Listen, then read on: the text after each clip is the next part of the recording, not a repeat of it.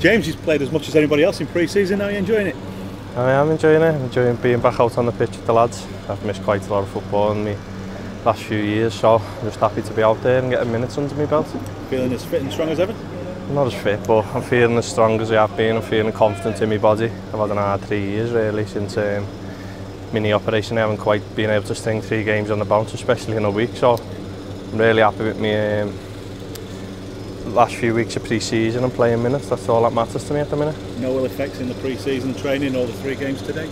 Not really, not of recurrent injuries, just general stiffness in your groins, your back, your everyday pre-season. I'm starting to feel like one of the lads again, like training every day. I hardly missed a session, just the odd 1 or 2 in the afternoon, but I feel fine. I suppose hard pitches don't help anyway in pre-season, do they? Not really, not when you've had a knee operation and you struggle a little bit, so Nigel, the gaffer's sort of managed me very well with the afternoon sessions and looked after me when I've needed to be looked after, and I'm privileged to have him looking after me.